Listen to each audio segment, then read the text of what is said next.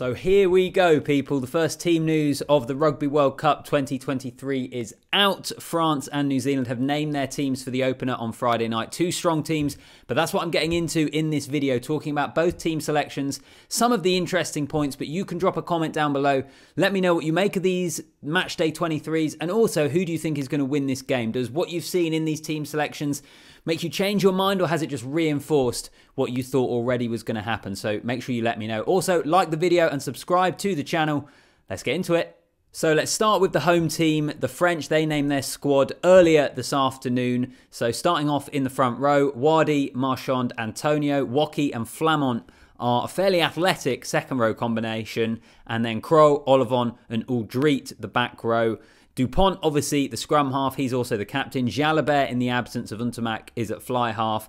Yoram Moefana, he comes in at inside centre in the place of Jonathan Danty. Fickou is outside him at outside centre. And the back three, Villiere, Penaud and Ramos. In terms of the bench, you've got Moefana and Gros and Oldegari covering the front row. Taufi, Fanua and Beauden, also the forwards replacements. And then Luku, Vincent and Jaminet covering the backs. Number of interesting things probably to get into in terms of that team selection for the French. Obviously, no Villiere, no Untamak, no Danty. They are big losses for the home nation, but it's still a really strong side. I think actually this whole squad and this selection is probably a fair way from what Fabien Galthie would have wanted to select as his first team for the World Cup on home soil, but is also a reflection of the depth that they've built over the last 4 years. Since the 2019 World Cup, there's so many players. The game is in such a good place in terms of professionally and grassroots in France that they have built a really strong squad.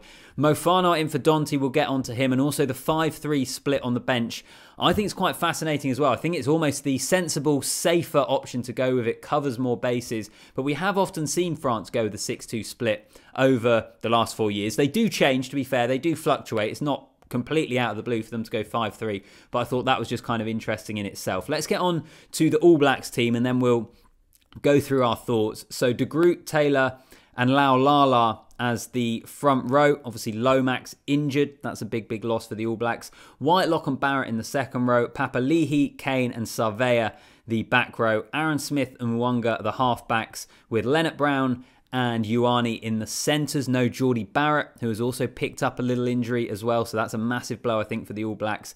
And then Telea, Jordan and Barrett, the back three. Taukei'aho, Tu'ungafasi and Newell as the front row replacements. Vai and Jacobson also named as well, with Christie, Havili and Fainga and Nuku as the replacements for the All Blacks. So I think the temptation with both teams here is probably to look at the missing players, and there's no question that if you look at the All Blacks and you talk about Lomax, you talk about Jordi Barrett, they're big losses for them. Retallick as well, obviously, who we kind of already knew about, was injured, and the same with Shannon Frizzell. And likewise for the French, Villiere, Danty, Untamak, the players that I've mentioned already. But rather than focusing purely on the players that aren't there, let's try and have a look at the players that are, and ask ourselves, where is this game going to be won? And I do think you need to at least to a degree, look at the absence of Danty and Villiere in terms of the physicality that they bring. I know Moefana is a good option. He often, when Danty hasn't been available, has come into that French team. Plus, he has Fickou outside him, who's really experienced at this point in his career. But I think Danty's just so good that he is a loss. And also Villiere, when you look at that second row pairing of Woki and Flament, again, I know those guys have started together before in the second row, but it is a lighter, more athletic second row combination. And I think they could potentially miss the kind of heft of Villiere in there. And it's still interesting to me to see Taufi Fanua as an option on the bench rather than as a starter, because if you paired him with Flament, for example, or Woki,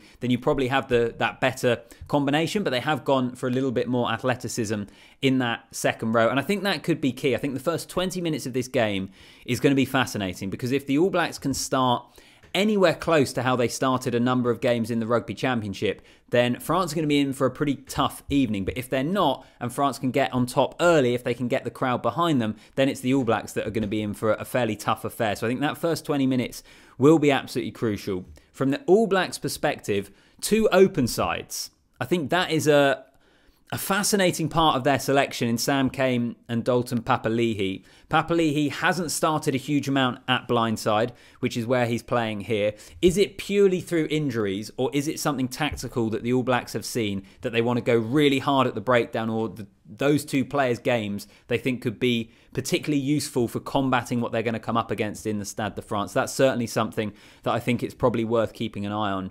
And then the other thing just to mention, which is perhaps the most obvious matchup in this whole World Cup, but you kind of can't stray away from it, is the nines.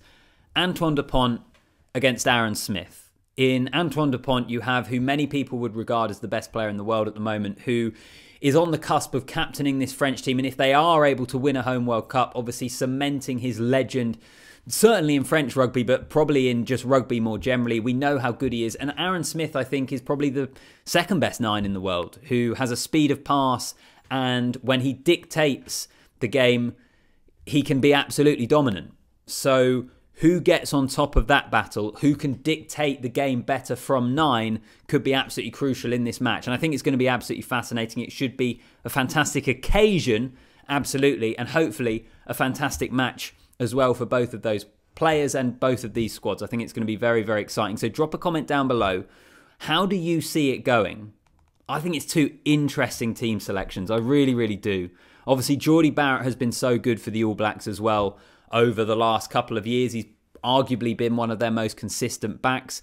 So there are storylines wherever you look at this. Jonathan Danty, I think, is one of the best players in the French team. So the two 12s missing, how do the guys that come in Moefana and Lienert-Brown, how do they step up for that? Varying experience of those two players, but both of them quality, no doubt. You look at the back three, it's packed full of quality, and you look at the packs that on their day can be incredibly physical and incredibly dominant. I suppose one other thing to mention in terms, well, I suppose both teams, because Cyril Baille is missing for the French as well, and Lomax is missing for the All Blacks. But how that front row battle looks like, or even the front five battle and the scrums, the set piece, that kind of area of the game, again, is going to be something else that is maybe a little bit of uncertainty for both teams because of the injuries they've sustained to really, really key players.